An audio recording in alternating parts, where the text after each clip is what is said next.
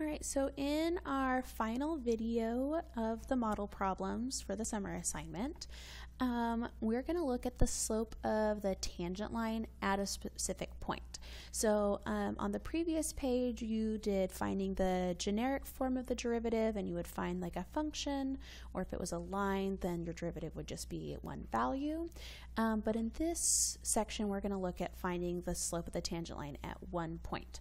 So back in our notes from before, these two formulas here are what's going to find us the slope of the tangent line at one point.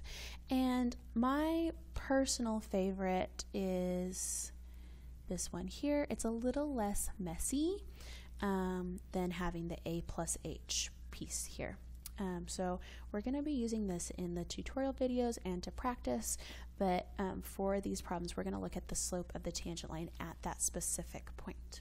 Okay, and I'm looking at 4x squared plus 3, and I want to find the slope of the tangent line at 1. And the first thing that I want us to look at is what this graph would look like, right? Because it's a quadratic that opens up and it's moved up 3 and has a stretch of 4. And so at x equals 1, what I'm trying to find is the slope of the line that touches the graph at x equals 1. Okay, what's the slope of that line when it touches only once? It only touches at x equals 1. And so I'm going to use the formula, the limit as x goes to 1, of f of x minus f of 1 all over x minus 1. And essentially what we're doing is we're using the slope formula, which uses 2 points, right? The slope, you need 2 points. And I'm taking it and I'm sliding that slope so that I only find the slope at 1. And I need to figure out what f of 1 is for this. And so that would be 4 times 1 squared plus 3, which would give me 7. Okay? All right, so let's plug in here. Limit as x goes to 1 of f of x, so I'm going to plug in f of x as it is, minus f of 1, right? So f of 1 is 7 minus 7, all over x minus 1. And I'm going to do a little algebra here at the top. This would be 4x squared minus 4 over x minus 1. And if I were to plug in 1, because remember we said that the first thing you should do is plug in, you're going to get 4 minus 4 over 1 minus 1, you're going to get 0 over 0. You're going to get the indeterminate form here. So let's do some factoring. I'm going to factor out a 4, and I'm left with x squared minus 1. And hopefully we see that that's a difference of squares.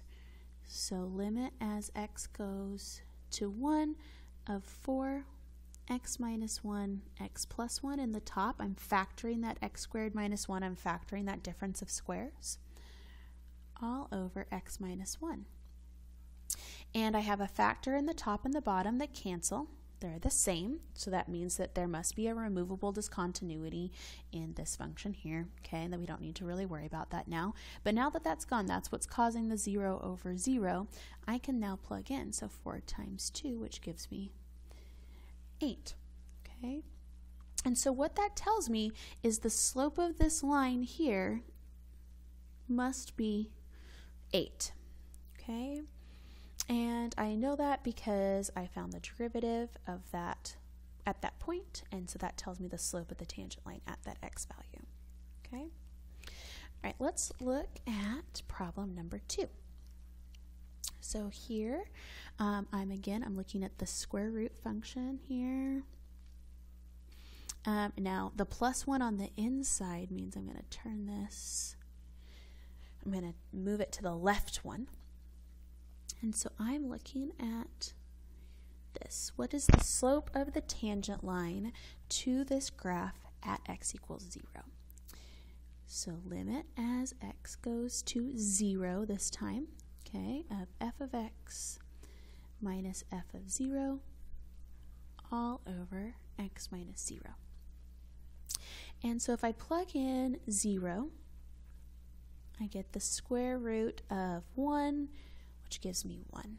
Okay, so limit as x goes to 0 of f of x minus f of 0, which is 1, all over, and I'm just going to write that as x, because x minus 0 is just x. And because I have this square root piece, I'm going to want to multiply by the conjugate to start trying to algebraically manipulate this equation that we have that we're taking the limit of. And so when I do that,